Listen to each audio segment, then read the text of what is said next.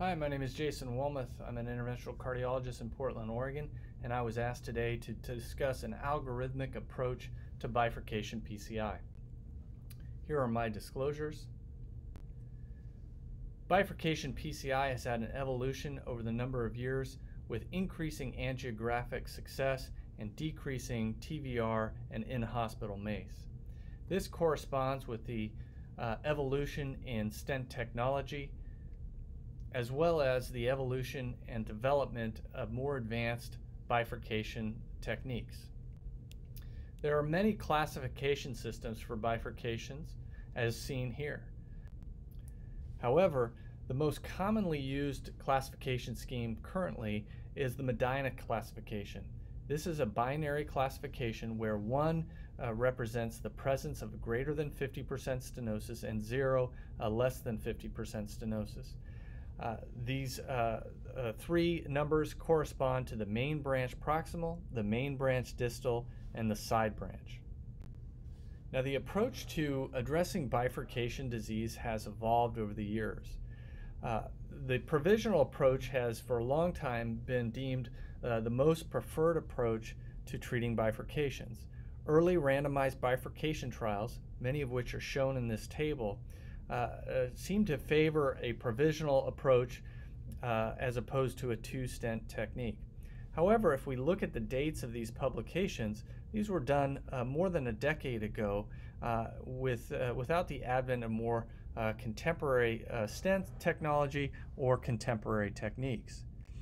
However, meta-analysis from 12 major studies, including almost 7,000 patients, supported the use of a provisional single stent technique for bifurcation in decreasing DES thrombosis and myocardial infarction.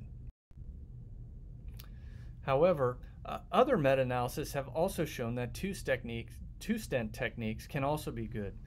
This is a meta-analysis that was published just this year, looking at over 5,000 patients, that showed that two-stent techniques also had very good outcomes relative to a provisional treatment, with the DK crush in particularly showing improvement over a provisional technique for target lesion revascularization.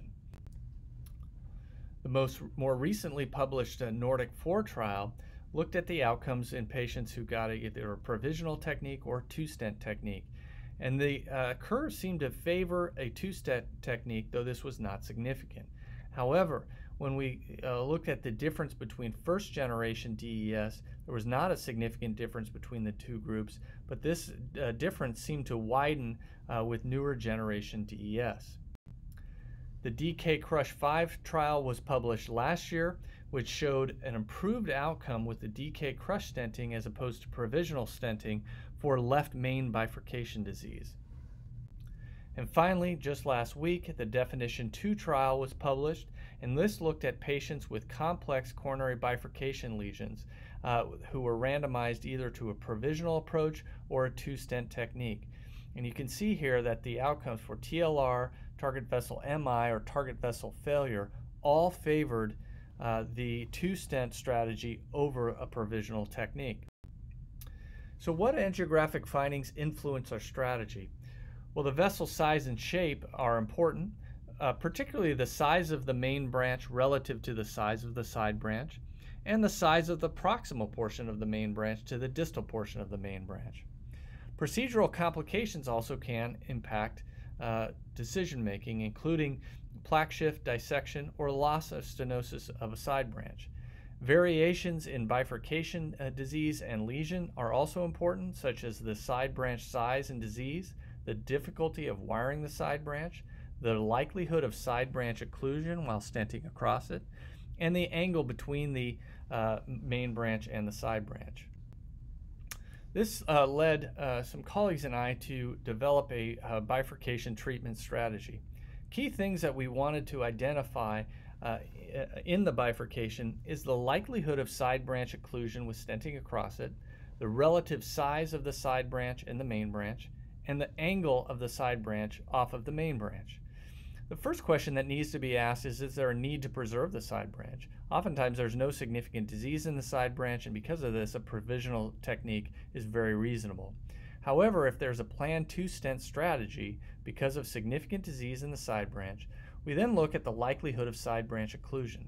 If there is any degree that the side branch that could be occluded by stenting across it, if that is high, then a DK crush technique should be preferred because of the very low likelihood of losing a side branch with this technique. If the likelihood of losing the side branch is low, we then look at the side branch angle. If the angle is greater than 70 degrees, oftentimes a TN protrusion technique can be used successfully. If the angle is less than 70 degrees, a DK crush or a Culotte technique could be considered. The provisional approach is the best approach for Medina 100, 110, and occasionally 101. Available data does favor this for non-left main bifurcations, and it's important to remember to always use a proximal optimization technique to oppose the proximal main branch stents. This should be routine for all bifurcations.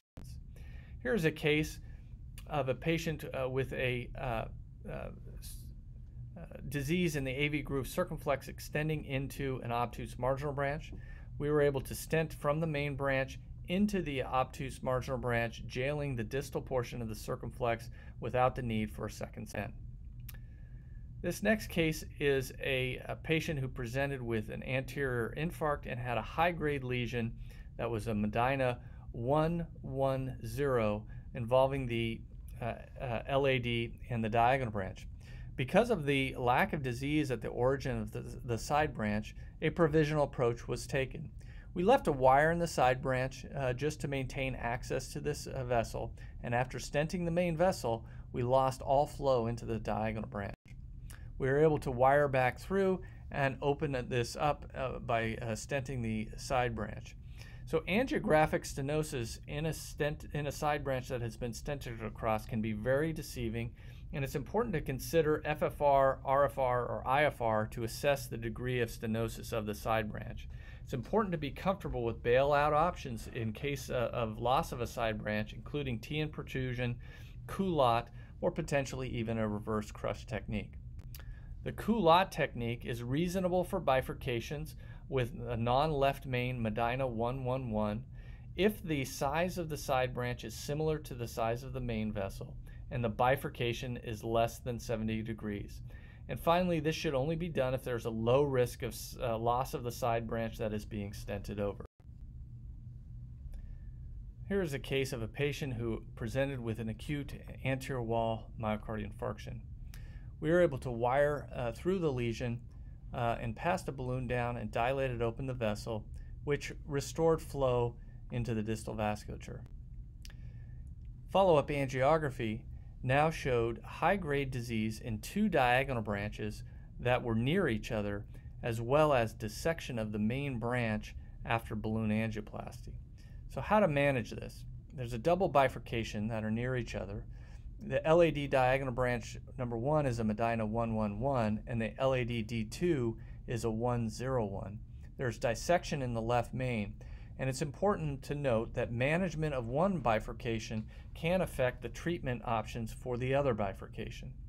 In this case, we put wires out all the vessels and stented the main vessel of the LAD to stabilize the dissection.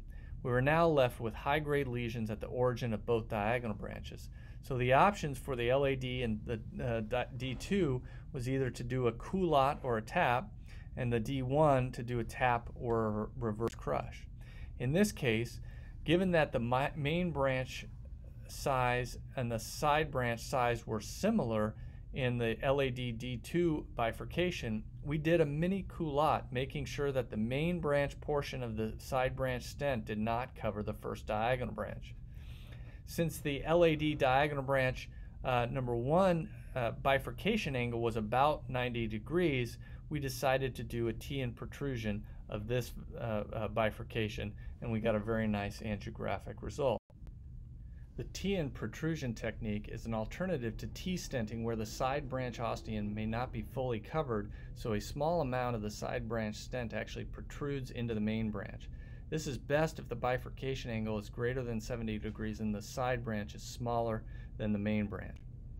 Here is a case of a patient who presented with acute coronary syndrome and had a high-grade lesion at the LAD and diagonal branch bifurcation. The LAD diagonal branch bifurcation angle was almost 90 degrees, which was easily treated with a T and protrusion bifurcation technique. The DK crush technique is the best technique for Medina 111 lesions. Initial data for the original crush technique was poor, with higher rates of stent thrombosis and restenosis, and this was likely related to the high rate of inability to recross through 2 layers of stent struts to do the final kiss. The double kiss crush technique has shown to be superior to a provisional or T-stenting in the left main. This is the technique that has the most steps, though is the safest, with almost no chance of side branch loss. This is a case of a patient who had an LAD CTO that we were able to wire antegrade into the LAD as well as into a diagonal branch.